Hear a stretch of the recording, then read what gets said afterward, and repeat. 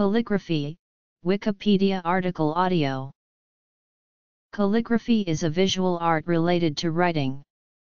It is the design and execution of lettering with a broad tip instrument, brush, or other writing instruments. 17 A contemporary calligraphic practice can be defined as the art of giving form to signs in an expressive, harmonious, and skillful manner. 18. Modern calligraphy ranges from functional inscriptions and designs to fine art pieces where the letters may or may not be readable. Classical calligraphy differs from typography and non-classical hand lettering, though a calligrapher may practice both. Tools. World traditions. Calligraphy continues flourishing in the forms of wedding invitations and event invitations, font design and typography, original hand-lettered logo design, religious art, announcements, graphic design, and commissioned calligraphic art, cut stone inscriptions, and memorial documents. It is also used for props and moving images for film and television, testimonials, birth and death certificates, maps, and other written works. The principal tools for a calligrapher are the pen and the brush. Calligraphy pens write with nibs that may be flat, round, or pointed.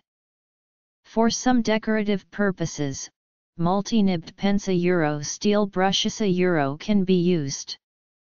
However, works have also been created with felt tip and ballpoint pens, although these works do not employ angled lines.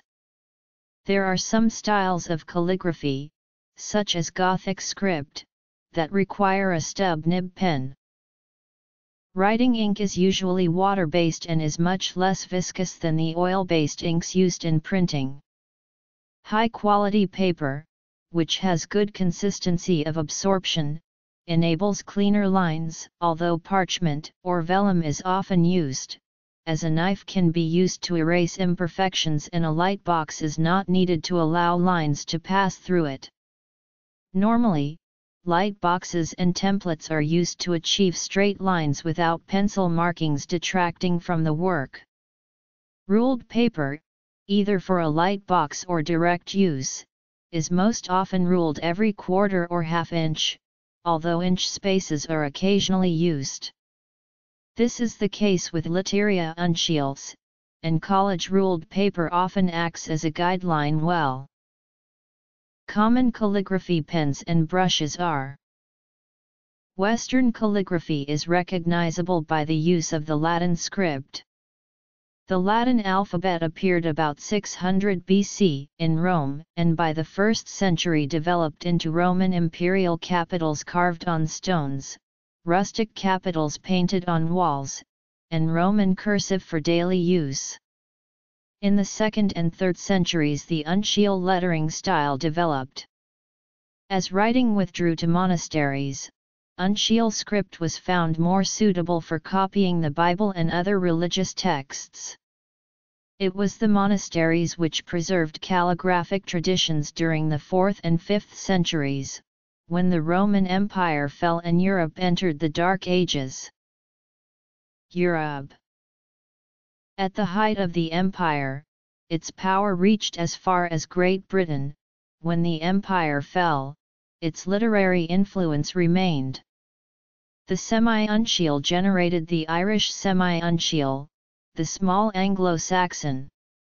Each region developed its own standards following the main monastery of the region, which are mostly cursive and hardly readable. Christian churches promoted the development of writing through the prolific copying of the Bible, particularly the New Testament and other sacred texts. Two distinct styles of writing known as uncial and half-uncial developed from a variety of Roman book hands. The 7th to 9th centuries in Northern Europe were the heyday of Celtic illuminated manuscripts, such as the Book of Do, Lindisfarne Gospels, and the Book of Kells. History. Charlemagne's devotion to improved scholarship resulted in the recruiting of a crowd of scribes, according to Alcuin, the Abbot of York. Alcuin developed the style known as the Caroline or Carolingian minuscule. The first manuscript in this hand was the God's Calc Evangelistory a Gospel book written by the scribe God's Calc. Carolingian remains the one progenitor hand from which modern book type descends. In the 11th century, the Caroline evolved into the Gothic script, which was more compact and made it possible to fit more text on a page. 72 The Gothic calligraphy styles became dominant throughout Europe, and in 1454, when Johannes Gutenberg developed the first printing press in Mainz, Germany, he adopted the Gothic style, making it the first typeface. 141. In the 15th century, the rediscovery of Old Carolingian texts encouraged the creation of the humanist minuscule or littera antiqua. The 17th century saw the Bâtarde script from France, and the 18th century saw the English script spread across Europe and world through their books. Style. In the mid-1600s, French officials, flooded with documents written in various hands and varied levels of skill, complained that many such documents were beyond their ability to decipher. The office of the financier thereupon restricted all legal documents to 3 hands, namely the coulis, the ronde, and a speed hand sometimes simply called the bastarda. Influences. While there were many great French masters at the time, the most influential in proposing these hands was Louis Barbedere, who published Les Écritures financières et italiennes bastardes dans leur naturel circa 1650. East Asia. With the destruction of the Camera Apostolica during the sack of Rome, the capital for writing masters moved to southern France.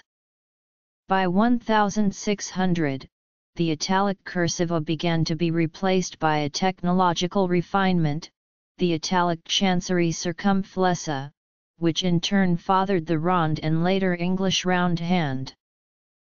In England, Ayres and Banson popularized the round hand, while Snell is noted for his reaction to them, and warnings of restraint and proportionality. Still, Edward Crocker began publishing his copy books 40 years before the aforementioned. History 2.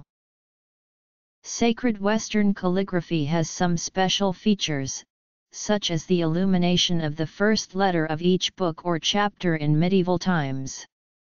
A decorative carpet page may precede the literature, filled with ornate, geometrical depictions of bold-hued animals. The Lindisfarne Gospels are an early example. As with Chinese or Islamic calligraphy, Western calligraphic script employed the use of strict rules and shapes. Quality writing had a rhythm and regularity to the letters, with a geometrical order of the lines on the page. Each character had, and often still has, a precise stroke order. Unlike a typeface, irregularity in the character's size, style, and colors increases aesthetic value, though the content may be illegible. Many of the themes and variations of today's contemporary Western calligraphy are found in the pages of the St. John's Bible. A particularly modern example is Timothy Bott's illustrated edition of the Bible, with 360 calligraphic images as well as a calligraphy typeface. Several other Western styles use the same tools and practices, but differ by character set and stylistic preferences. For Slavonic lettering, the history of the Slavonic and consequently Russian writing systems differs fundamentally from the one of the Latin language. It evolved from the 10th century to today. The Chinese name for calligraphy is shaf, the Japanese name shoda. The Korean is soi, and the Vietnamese is the degree fa pi. The calligraphy of East Asian characters is an important and appreciated aspect of East Asian culture. Technique. In ancient China, the oldest Chinese characters existing are Jig-Wa copyright N characters carved on ox scapulae and tortoise plastrons, because the dominators in Shang dynasty carved pits on such animals' bones and then baked them to gain auspice of military affairs, agricultural harvest, or even procreating and weather. During the divination ceremony, after the cracks were made, the characters were written with a brush on the shell or bone to be later carved. With the development of JANWA copyright N and Dezwa N cursive signs continued. Moreover, each archaic kingdom of current China had its own set of characters. Styles. In Imperial China, the graphs on Old Stylus Euro some dating from 200 BC, and in Xiaozuan Stylia Euro are still accessible. Quill, dip pen, ink brush, calum, fountain pen.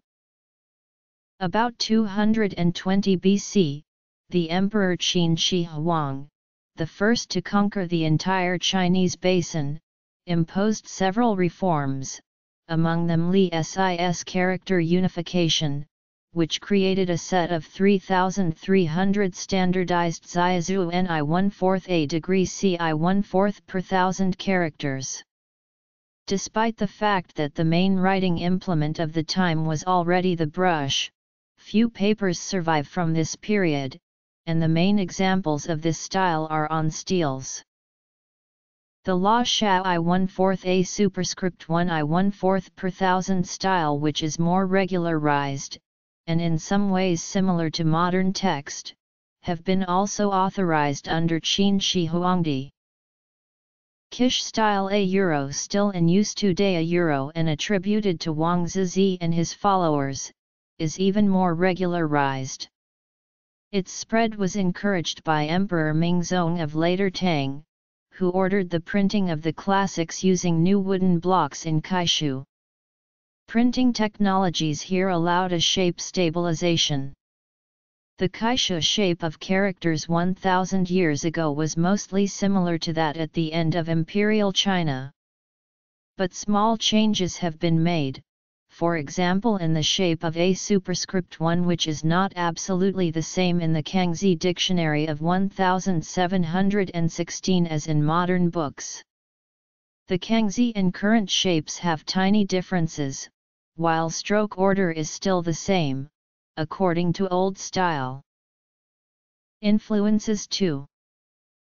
South Asia, India, Nepal. Styles which did not survive include Ba Fa Encha, a mix made of Xiaozuan style at 80%, and Lishu at 20%. Some variant Chinese characters were unorthodox or locally used for centuries. They were generally understood but always rejected in official texts. Some of these unorthodox variants, in addition to some newly created characters, compose the simplified Chinese character set. Traditional East Asian writing uses the four treasures of the study, the ink brushes known as maub to write Chinese characters, Chinese ink, paper, and inkstone, known as the four friends of the study in Korea. In addition to these four tools, desk pads and paperweights are also used. The shape, size, stretch, and hair type of the ink brush, the color density and water density of the ink, as well as the paper's water absorption speed and surface texture are the main physical parameters influencing the final result. The calligrapher's technique also influences the result. The calligrapher's work is influenced by the quantity of ink and water he lets the brush take, then by the pressure, inclination, and direction he gives to the brush, producing thinner or bolder strokes, and smooth or toothed borders. Eventually, the speed, accelerations, decelerations of the writer's moves, turns, and crochets, and the stroke order give the spirit to the characters, by greatly influencing their final shapes. Cursive styles such as Exantia and Kosh are less constrained and faster, where more movements made by the writing implement are visible.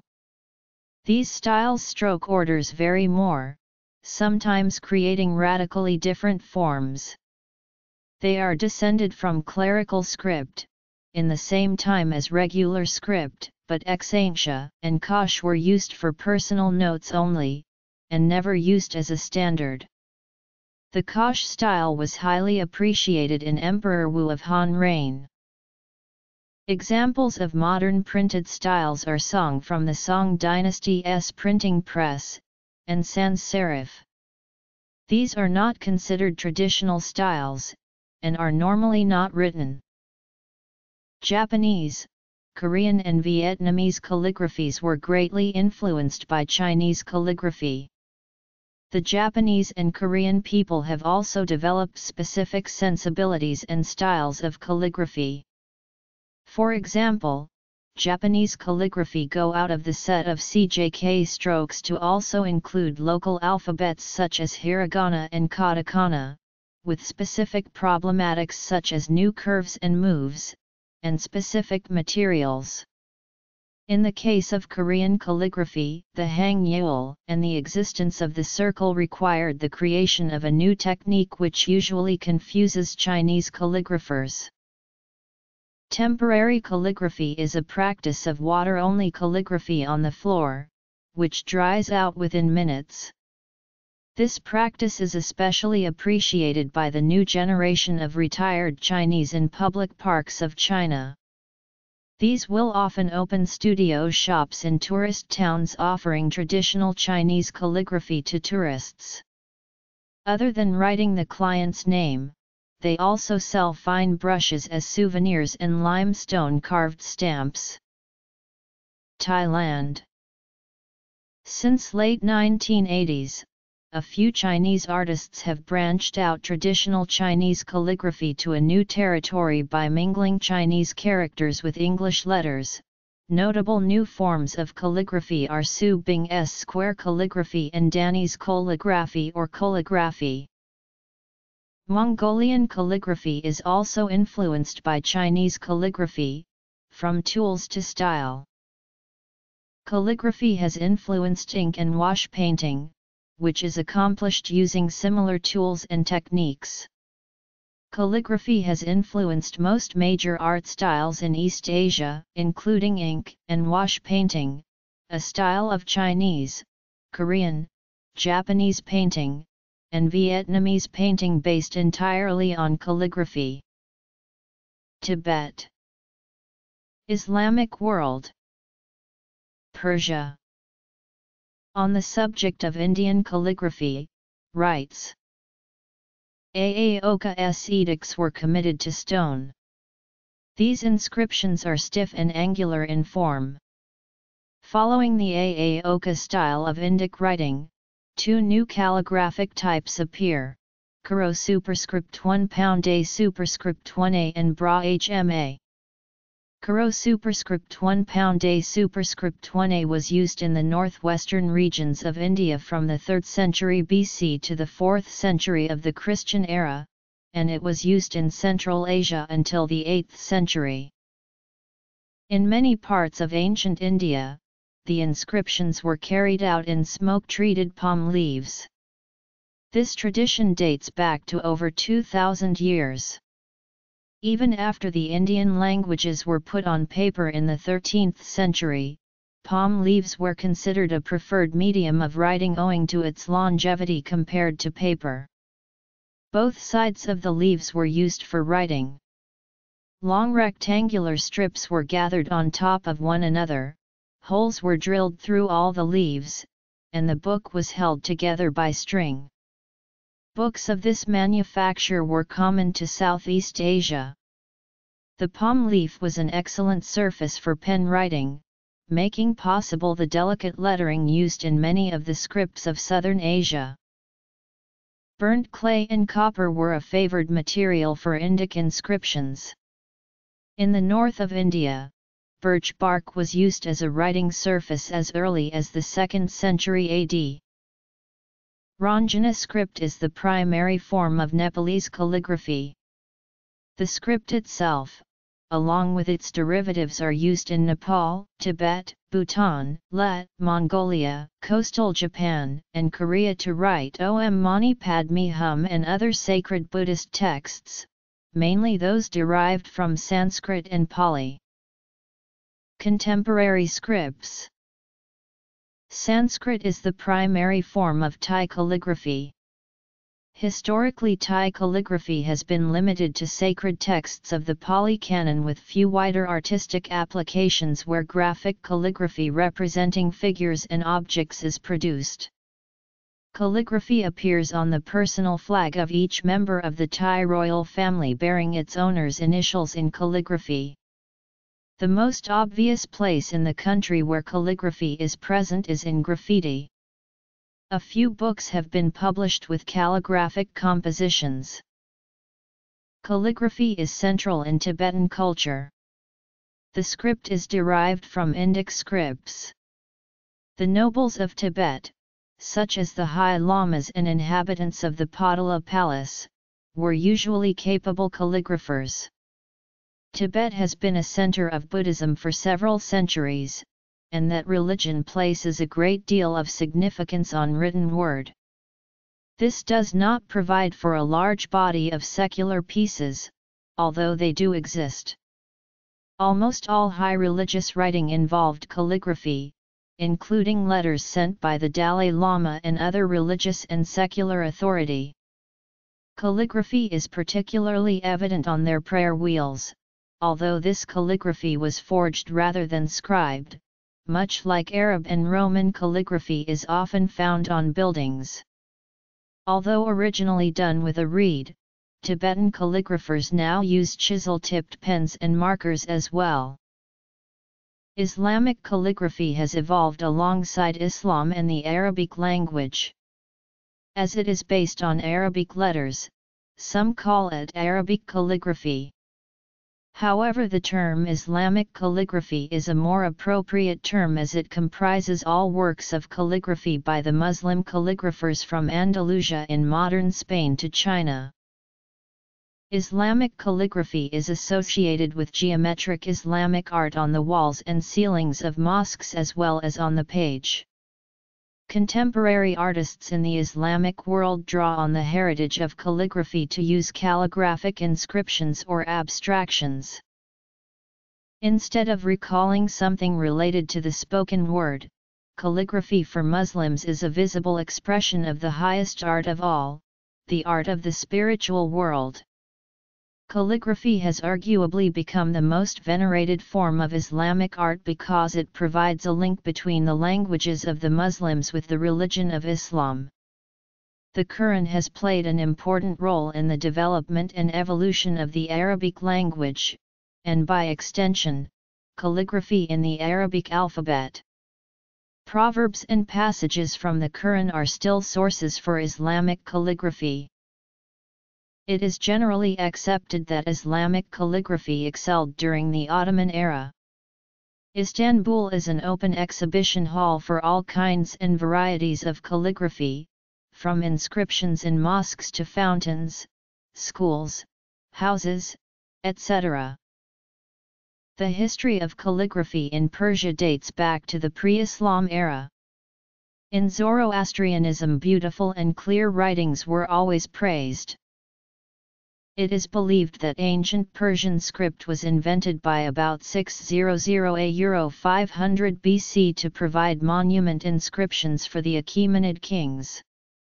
These scripts consisted of horizontal, vertical, and diagonal nail-shaped letters, which is why it is called script of nails/cuneiform script in Persian. Centuries later, other scripts such as Pahlavi and Avestan scripts were used in ancient Persia. The Nastaliq style is the most popular contemporary style among classical Persian calligraphy scripts. Persian calligraphers call it the bride of calligraphy scripts.